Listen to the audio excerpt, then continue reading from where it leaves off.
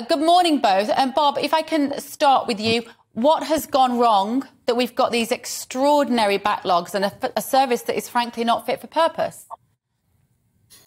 Well, there's no simple answer. We have the NHS, which is now systemically dysfunctional. We have rising demand. We have fewer doctors and nurses to meet that demand.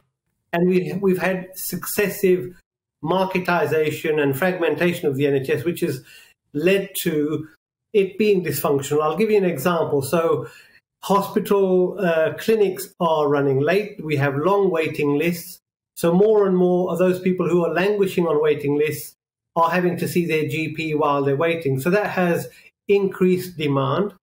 We've had the pandemic, and, you know, as we were instructed by NHS England to shut our doors, which made absolutely no sense whatsoever, that has contributed to a backlog of late or delays in diagnosis and knock-on effects that people's conditions end up being worse when they're diagnosed, and then compounded with extra delays in terms of getting hospital treatment.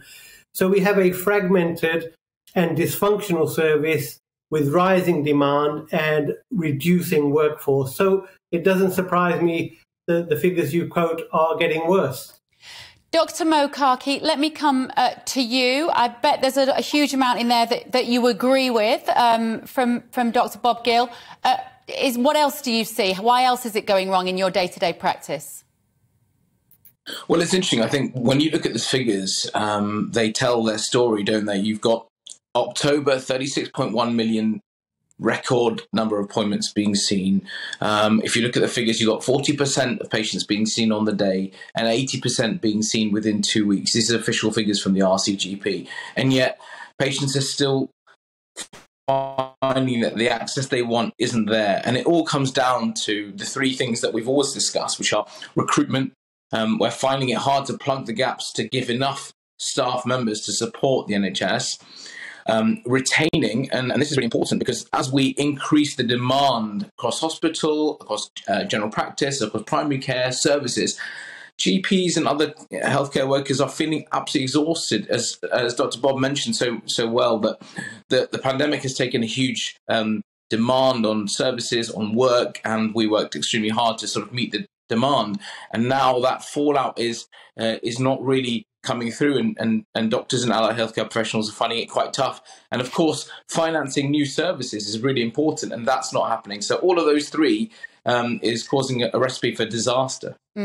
Bob, you've been campaigning about this for years. You must be incredibly frustrated because I think you've been ringing this alarm bell for several years, even before the pandemic. What do you think is genuinely going on in the bigger picture? Does this government have plans to just destroy the NHS in its current form? Well, this is a cross-party agenda to actually engineer the NHS to fail and collapse, to destroy trust, to destroy morale. In July of this year, we had the passage of the Health and Care Act, which most people are totally unaware of, which actually restructures the NHS yet again into 42 new public-private partnerships called integrated care systems. And these are modelled on the American system, and the American system is based on private insurance, and you also have an element of state-funded care. Now, the problem with what we've done is we've copied the worst, most expensive, poor outcome health system in the world, which is the American system, and part of the collateral damage is the delays, the preventable harm, and the preventable death of our patients.